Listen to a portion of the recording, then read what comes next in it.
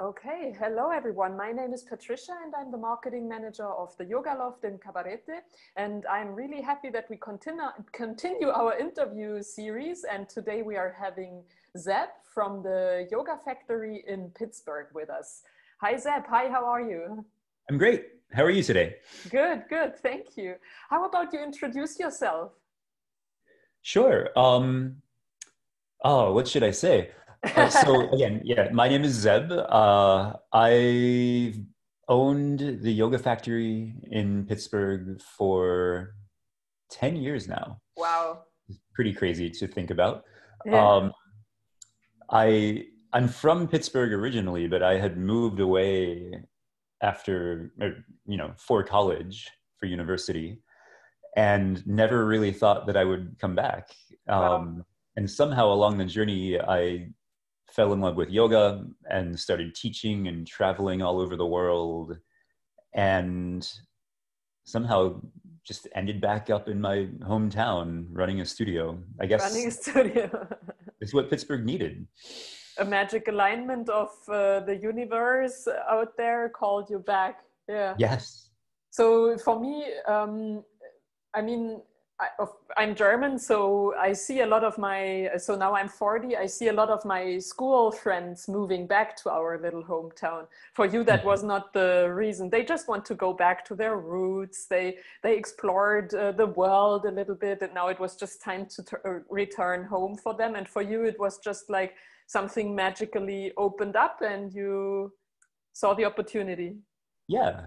Yeah. Yep.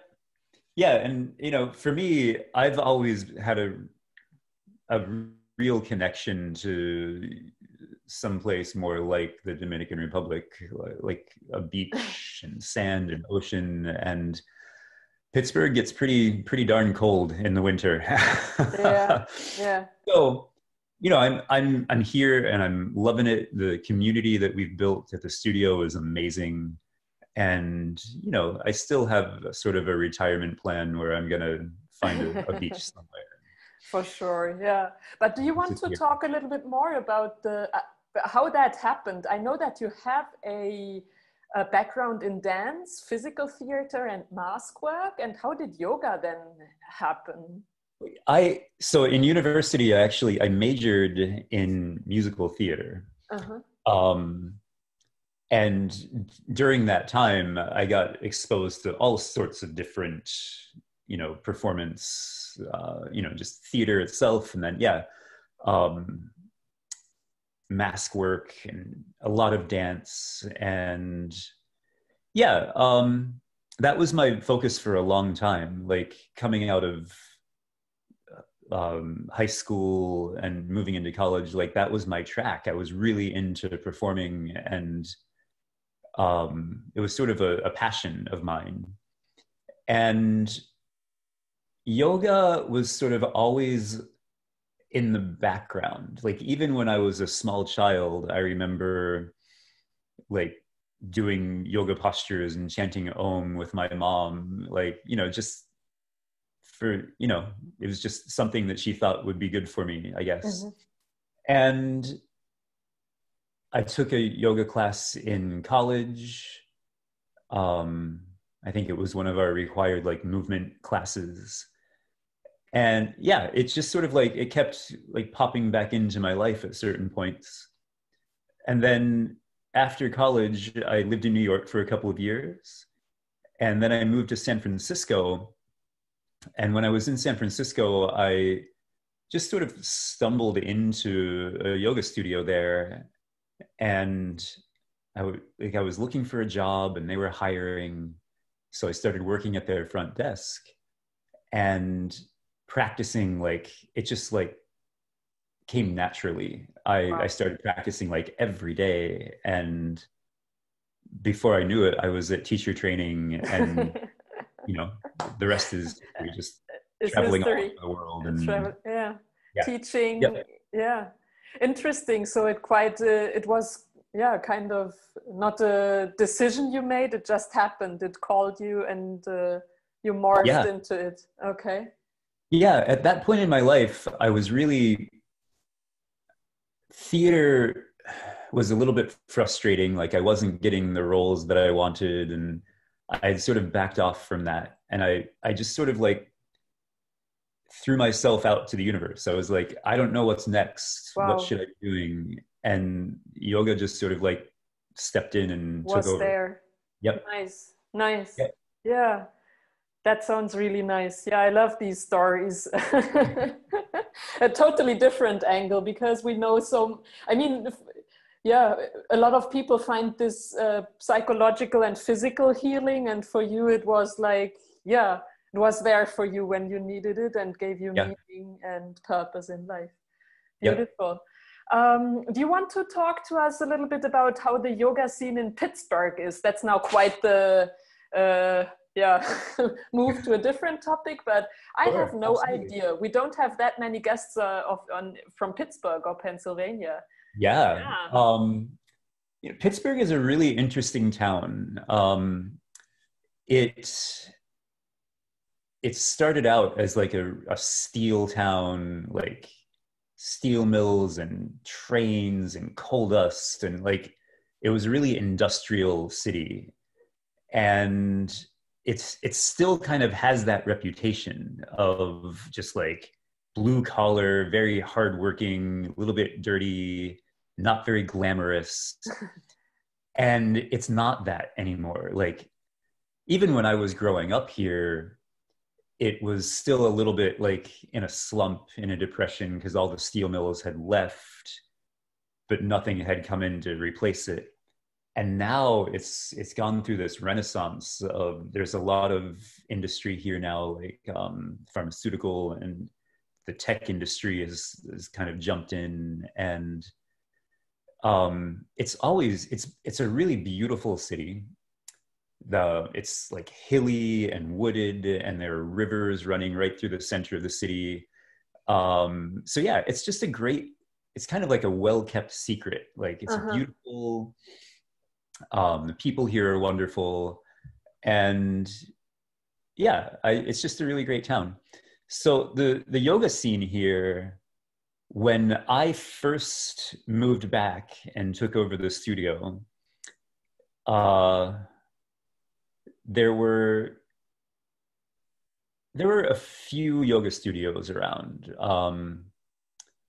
My studio at the time was primarily a hot yoga studio, and then there were, like 4 or 5 other big ones in the area that were sort of like the go-tos. And over the course of the past 10 years, it's just exploded. There are like studios almost every block, Okay. like you walk down the street and it's hard to miss a yoga studio. Okay. So yeah, the community has really developed really quickly. And I think it's really telling that people want something like yoga in their lives that helps them feel better physically, helps their mind focus, helps de-stress. And whatever reason you come in the door and start your yoga practice, you sort of get all of that, the body, mind, spirit, like all of that connection. You start working on that, even if you're just there to tighten your abs, or whatever it is. Yeah, yeah, yeah. Do a Mhm. soft workout. Right, exactly. Yeah, yeah. Sounds really interesting. But I mean, you said then somehow it happened that you opened up your own studio or took that yoga factory over just 10 years ago. Yeah, That's just how it happened, or was there again it's no it's magic not quite moment? that Or... simple. There's a woman that I went to teacher training with in 2007 that was also from Pittsburgh. Okay. And so we had a connection already. And she, at the time, was living in New York City. So when we left teacher training, she went back to New York, and she and her husband decided to move back to Pittsburgh and open the studio. Mm-hmm. So they had been open for about a year and a half, almost 2 years. And when she opened, she contacted me and was like, come back to Pittsburgh and teach, or, help manage the studio. And I was like, no. I didn't want to, just in world traveling mode, and I didn't really want to be tied down to a studio, especially in my Not, hometown. yeah. Um, and she kept kind of like poking at me. She was like, come back, come back, come back. And finally, she offered to sell me the studio. And I was still just kind of like, I don't really want to go to Pittsburgh. And she just kept twisting my arm and finally convinced me to buy the studio from her. Okay. And yeah, she also runs another company with her husband that's been really successful over the past 10 years. Okay. So So she didn't she really developed have, into something else. She's still in right, Pittsburgh. she is, and she didn't Okay. really have the time to do both. Oh, So okay. the studio needed somebody to really care for it. Yeah. Yeah. Yeah. Interesting. Yeah. Yeah. And then you just took over. It was an immediate success. The community was growing, or how did that work? I mean, yeah. When I came, I brought a couple of friends, teachers with me, and we really like pumped some energy into it. And that that time, it was like 2010 to 2013 or so. There was like this real explosion of yoga, like all over the world, all over the US at least, I think Mm-hmm. worldwide. Mm-hmm. And it was really popular. People were just like swarming into the studio. So it was just kind of, I mean, yeah, it was an immediate success. Wow. Yeah. Um, whether it was because of me or just the time. Mm-hmm. Mm-hmm. Yeah, it was really good. Interesting. I Hmm. just tried to remember where was I in 2010, 2013. Yeah. Yeah, I think for us it came in Germany, it came a little bit later. I think it was, we constantly had some kind of a underground scene, but that was more like the hippies, Right. Yeah. yeah, who I were think that was practicing everywhere. very far east and then suddenly became mainstream. Yeah. Hmm. A lot of power yoga in the gyms for sure. Yeah. Yeah. Yeah. Yeah, what I saw on your website is that you have quite a bunch of teachers, right? You are a big Yeah. community of teachers. Yep.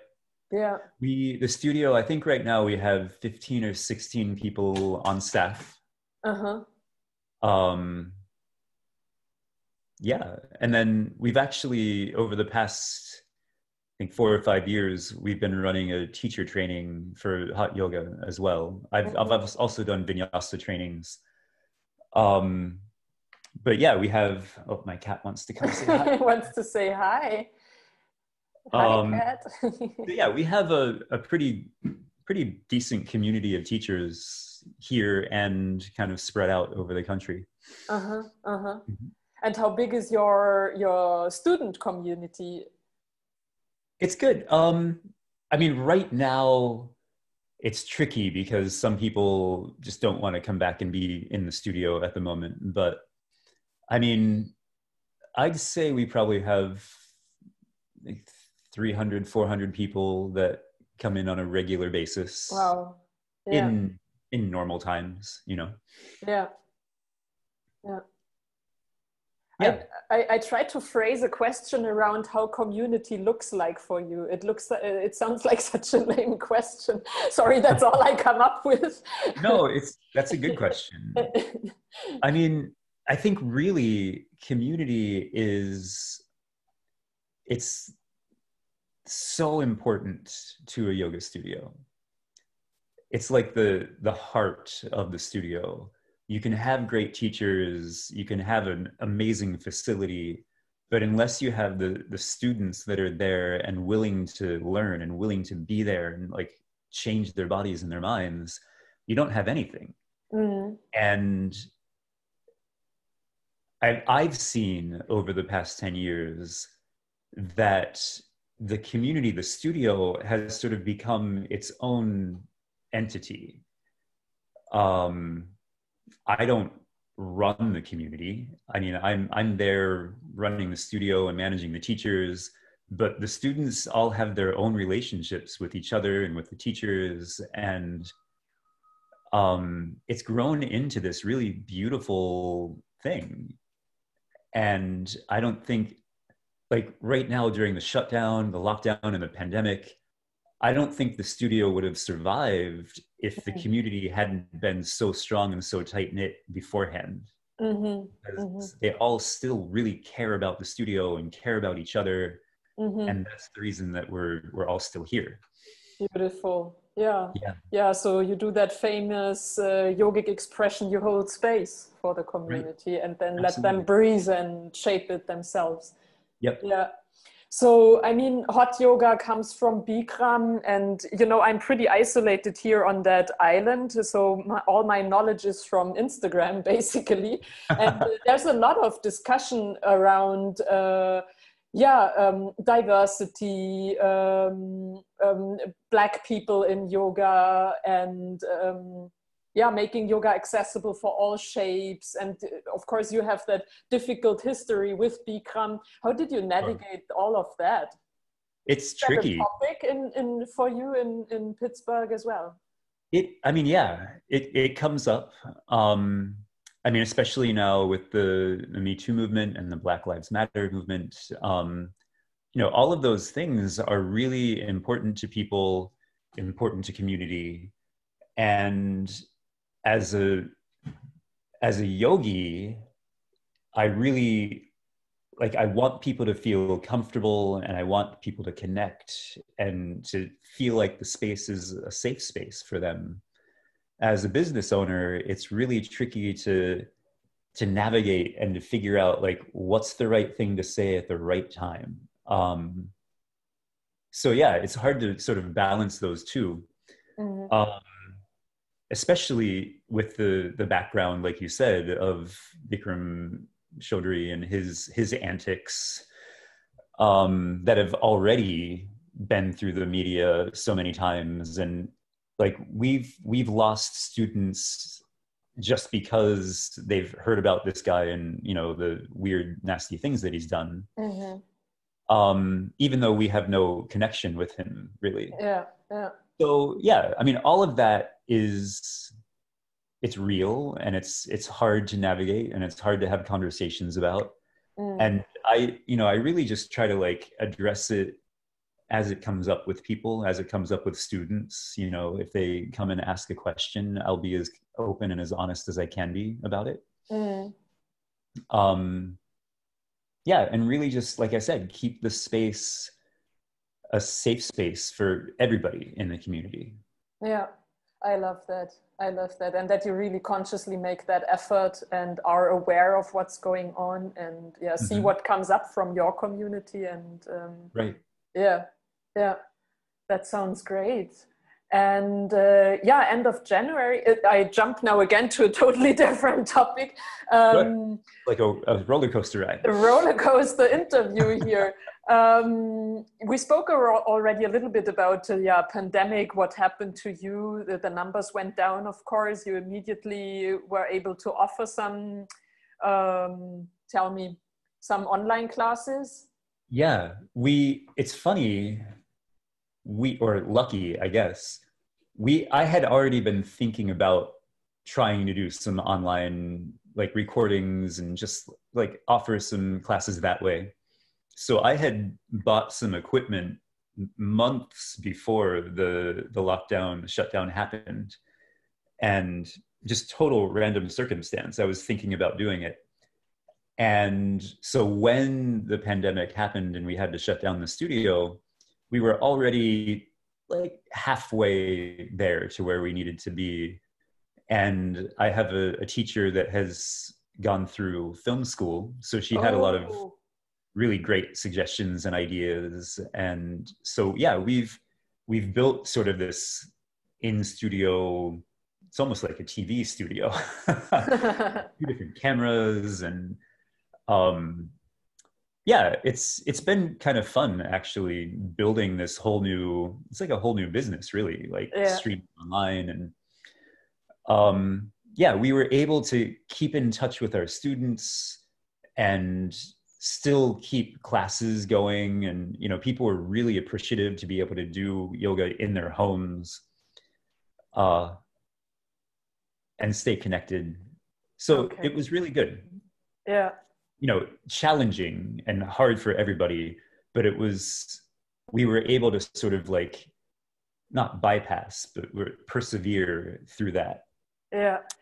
And now so our studio has reopened and we're at, much smaller capacity than we were pre-pandemic, but we're still doing some of those online classes. So we're doing sort of a hybrid approach right now.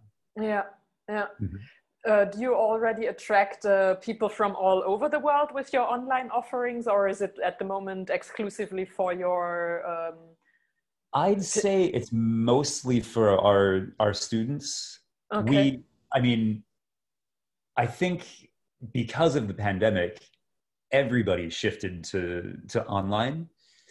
And we've had some of our students that have moved away and they're living in different parts of the world. Like some of them have tuned into classes, and Cool. it's actually really fun to see them. Yeah, yeah. But as far as attracting a wider audience, I think it's something that I'm interested in, but I think the market is just so flooded right now. Like everybody and their mother is online teaching classes. Yeah. So, yeah. Yeah. Let's see what happens in the future, Absolutely. right? Yeah. Yeah. Speaking of the future, end of January, you come to us, to Cabarete, Yes. with a retreat. Yeah, what do you love about hosting retreats? Very excited about that. Yeah. I've been hosting retreats for years now, and one of my favorite things about it is going to new places and exploring. And as I said earlier in the interview, I'm partial to places with oceans and beaches, and sunshine. But yeah, it's actually years ago now. When I was living in New York, I had a couple of coworkers, friends that were from the DR, and they would just talk about it nonstop, about how beautiful it was and how much they missed it. And it's always been a place that I wanted to go and visit. So yeah. I'm just super excited to come and explore the Dominican Republic and do some great yoga there and build community. One of the great things about retreats is that you get to pull in people from, not just your studio, but people from all over that are interested in coming and sharing yoga and exploring the island. Yeah. And just having some good relaxing time away from all the stress and tension of your normal life. Yeah. Mm-hmm. And breathe a little bit. Yes, absolutely. Yeah. Nice. Especially right now. I know it's a little bit stressful to try to figure out like travel and is it safe and should I be going? But I think it's really important to take a little time to take care of yourself. Yeah. And to go to a beautiful location and be around great people and do yoga and meditate and just breathe. Like you just said. Yeah. I think that's really important. It is. And I don't want to talk too much about us right now, but it's really very open space. So you will never be locked in a room kind of. So there will always be fresh air circulating. We keep the footprint very small. So it's an absolute safe experience. It's all clean. Your yoga space, isn't it La Palapa? It's like open air? It's an open air studio. It's an open air shala with the kana roof facing the ocean. Yeah, so it's all open space. The rooms are also, as you know, no air condition. It's all kind of an open layout. And and anyway, we're a small space. You will have the resort kind of on your own. There will be only a couple of other people hang out. So it's, safe bubble. And we really keep the space closed exclusively for our guests because we don't want to have the entire beach running through anymore due to the pandemic. So I'm psyched. I can't wait. What do we have now? Beginning of October. So a couple of more months, then you will be there. Yeah. Do you want to talk a little bit as a last question, at least from my side, about the vision? For me, it sounds like, everything kind of aligns for you, but do you have a vision for the yoga factory? Do you have any goals? You know, it's funny. So the studio and my vision for the company as a whole has sort of expanded and contracted a couple of times now.